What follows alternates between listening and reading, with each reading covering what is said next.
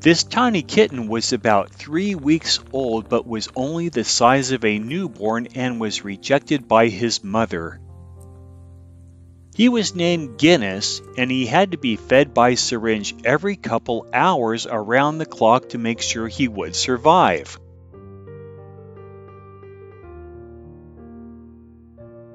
His animal health truly was a concern.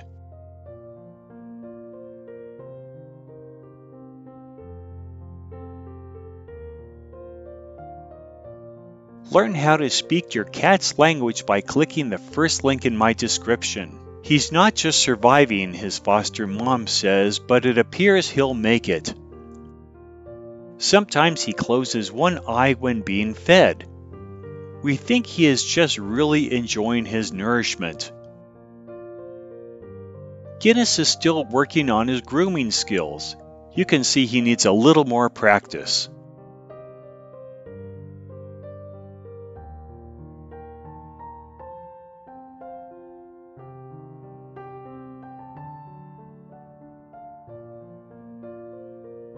But he also has a lot of energy for play.